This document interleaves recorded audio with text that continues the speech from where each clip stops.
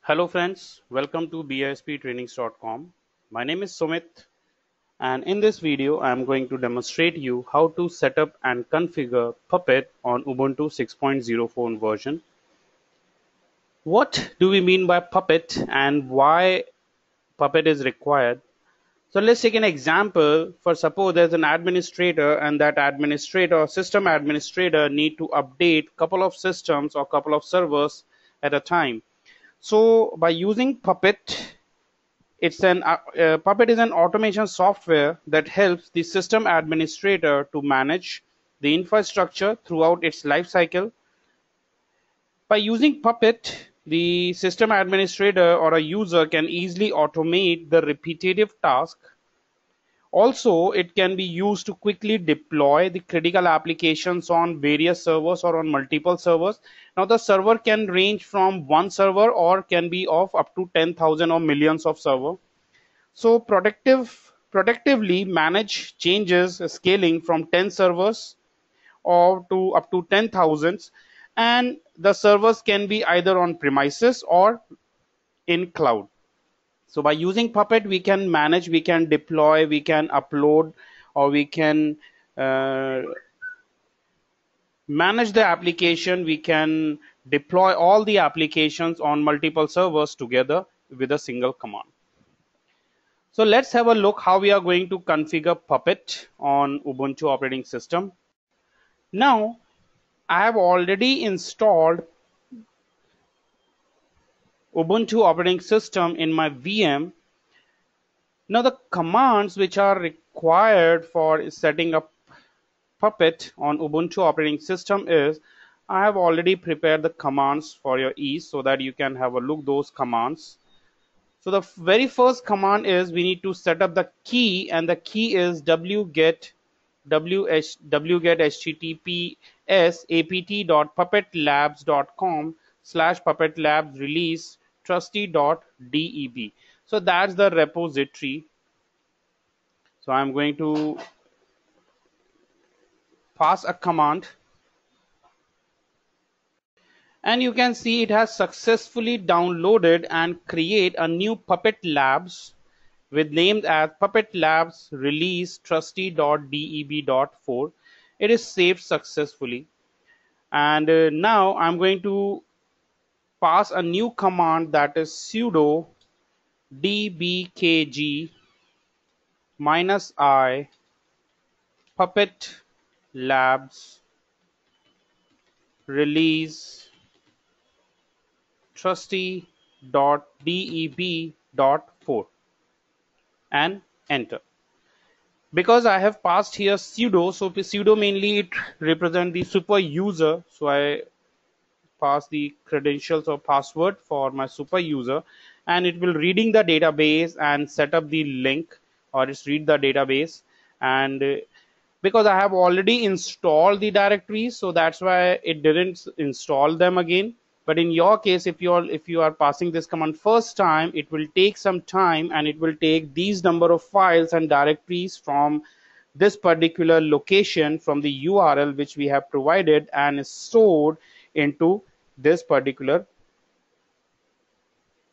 lab. Then we are going to set the repository with the command. So I copy paste the repository command. I copy this command and paste here, paste and enter.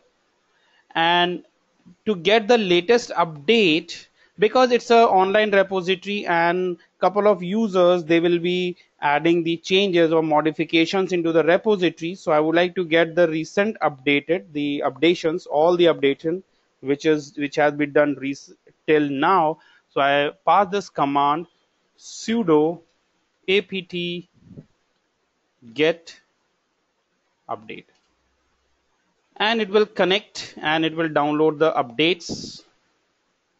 As you can see, it's downloading updates from the various locations and stored into the repository.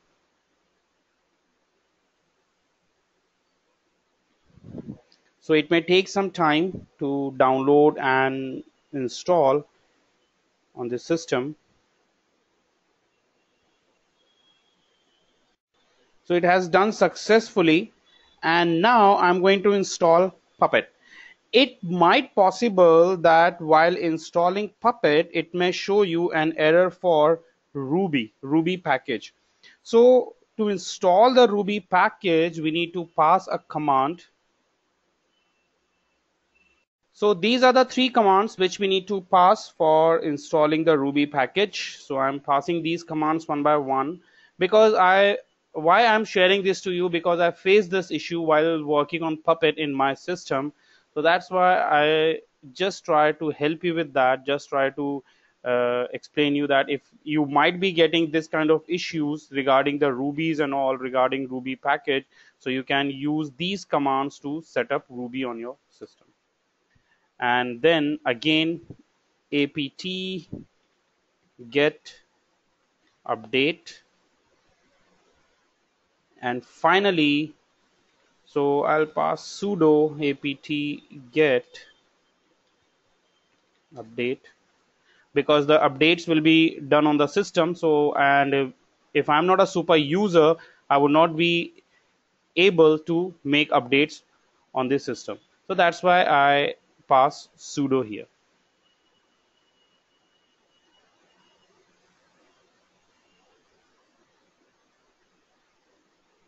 And once it's done, I pass a command apt get install, and this particular install libague's ruby 1.9.1 agues tool.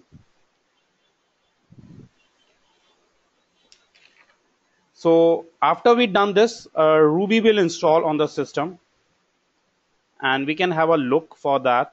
So after we pass this command, the Ruby will get installed on the system, and the location of that system will be. So I want to find out whether Ruby has been installed on my system or not. So for that, I can simply pass a command which Ruby, and it shows me the Ruby has been installed in user bin Ruby. And if I want to find out the version of Ruby, so I can pass Ruby version. So I'm working with Ruby 2.3.1 version. So the location is user bin Ruby. We can have a look. User bin and Ruby. And if I want to get the directory of this, so the directory is computer user lib and Ruby. And in Ruby, we have got vendors underscore Ruby, and under a vendors underscore Ruby, we need to make sure that this file should exist, save underscore YAML underscore RB. If this file does not exist, it might possible that it will throw an error message, and then your program does not exist, because this is mainly to set up a link between the Ruby, and this file is required to run the Puppet.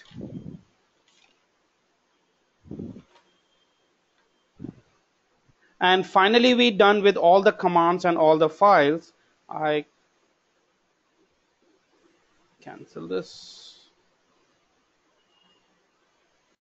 Now, in this terminal, I'm going to pass a command to install Puppet. So to install Puppet, the command is sudo apt get install Puppet.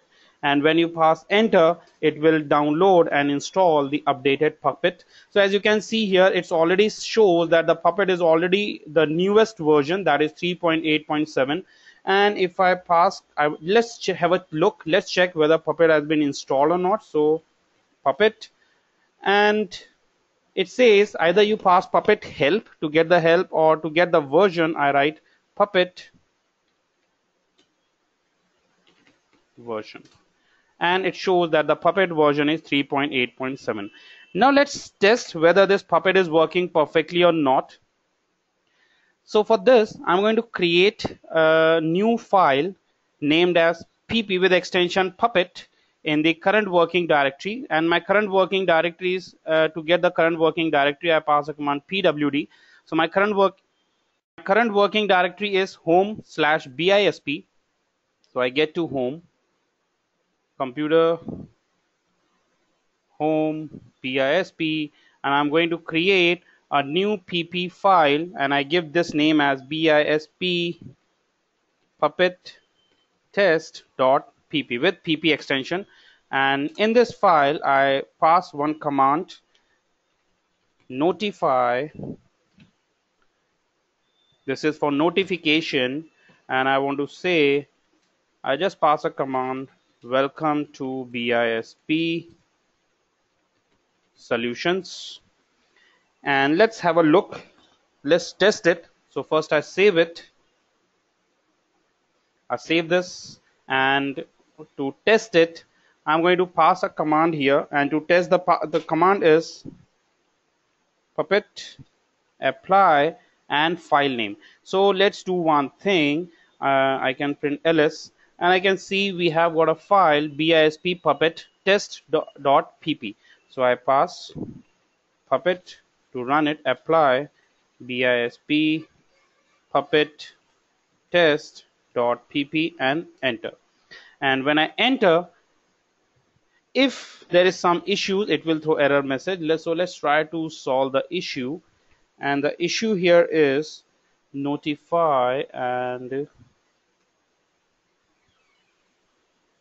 so as you can see here I have added a semicolon, and I added a colon here. Once I add a colon and execute the command, same command, I pass the same command here, puppet apply bisp puppet test.pp, and you see I'm getting a notification message, welcome to BISP solution. Also I want to display the current host name on which I will be working on. So to get that, again I can use that welcome to BISP solution, and host name on which you will be working on is, I pass dollar, and host name double quotes